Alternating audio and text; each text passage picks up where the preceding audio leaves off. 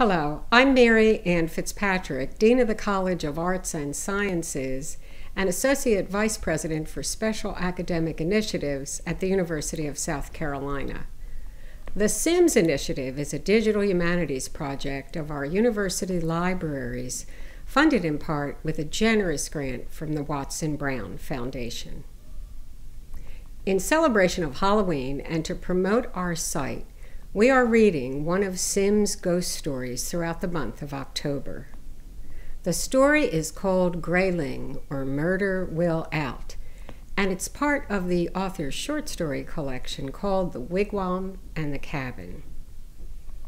Our tale has taken us through the woods and swamps of South Carolina and to the docks and downtown areas of Charleston.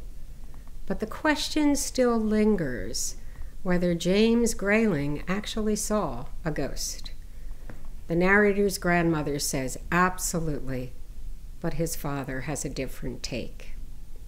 And now let's conclude our tale with part 22 of William Gilmore Simms' Grayling, or Murder Will Out. "Ah," exclaimed the old lady, my grandmother, "it's hard to make you believe anything you don't see. You're like St. Thomas in the Scriptures. But how do you propose to account for his knowing that the Scotchman was on board the Falmouth packet? Answer to that." "This is not a more difficult matter than any of the rest. You forget that in the dialogue which took place between James and Major Spencer at the camp, the latter told him that he was about to take passage for Europe in the Falmouth packet, which then lay in Charleston Harbor and was about to sail. McNab heard all that." "True enough and likely enough," returned the old lady. "But though you show that it was Major Spencer's intention to go to Europe in the Falmouth packet, that will not show that it was also the intention of the murderer. Yet more probable, and how natural for James Grayling to imagine such a thing.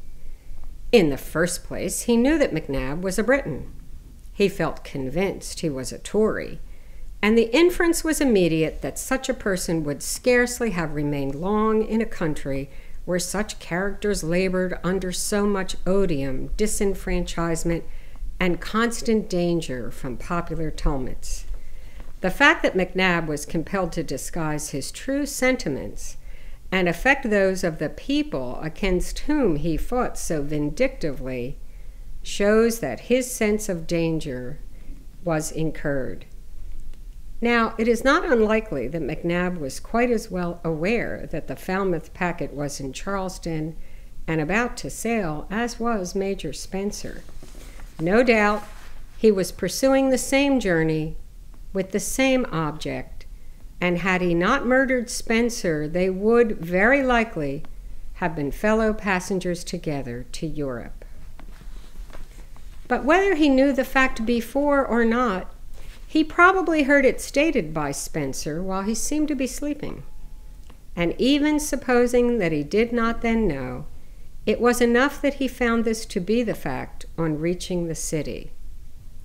It was an afterthought to fly to Europe with his ill-gotten spoils, and whatever may have appeared a politic course to the criminal would be a probable conjecture in the mind of him by whom he was suspected. The whole story is one of strong probabilities which happen to be verified, and if proving anything, proves only that which we know, that James Grayling was a man of remarkably sagacious judgment and quick, daring imagination.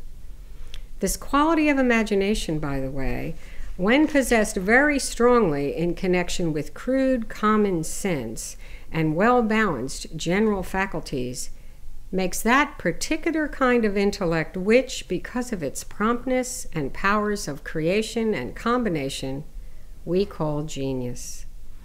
It is genius only which can make ghosts, and James Grayling was a genius.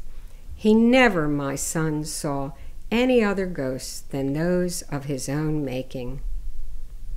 I heard my father with great patience to the end, though he seemed very tedious. He had taken a great deal of pains to destroy one of my greatest sources of pleasure. I need not add that I continued to believe in the ghost, and with my grandmother to reject the philosophy. It is more easy to believe the one than to comprehend the other. This has been part 22 and the conclusion of William Gilmore Simms' Grayling or Murder Will Out. I hope you have enjoyed our reading of this ghostly tale. For the full text of this story and many other works by the antebellum Charleston writer William Gilmore Simms, please visit our website at sims.library.sc.edu. From all of us at the Simms Initiatives and the University of South Carolina, have a very happy Halloween.